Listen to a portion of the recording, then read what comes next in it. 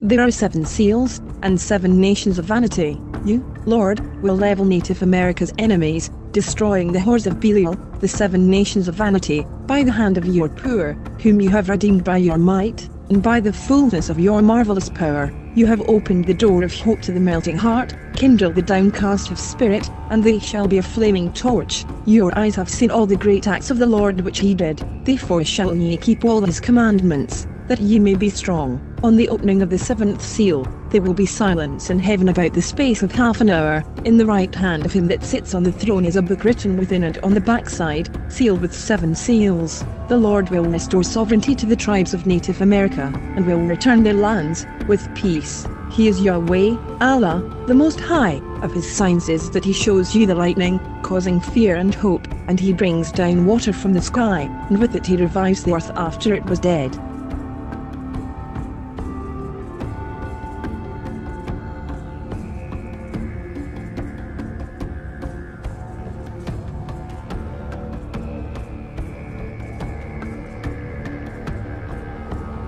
This is April Schulthies, using the computer to generate this message. This is Rome, and they decided to put me down. So far I survived, but you might not, if you fall into their trap.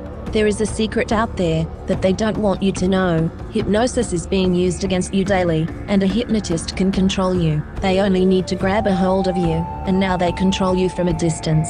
They can even hold conversations with you on the astral plane, which some people call the realm of thought, or the spirit realm. The well-known Science of the Mind author Joseph Murphy calls it the subconscious mind. Stay away from astral plane conversations. God does not talk to you. He talked with Moses, and gave Moses his law. God does not hold conversations with you or interrupt you with demands. That's a human, impersonating God, on the astral plane, but it's really a human who's going to cause you damage. These people are into genocide, and they are the same people who practice genocide against Jews, Muslims, Africans, Native Americans, and more. Don't have conversations on the astral plane. Stay in God's word. The scriptures say, "Thus saith Yahweh, Allah, the Most High, the soul that sinneth, it shall die. The righteousness of the righteous shall be upon him. He shall surely live. Cast away from you all your transgressions, whereby ye have transgressed, and make you a new heart and a new spirit,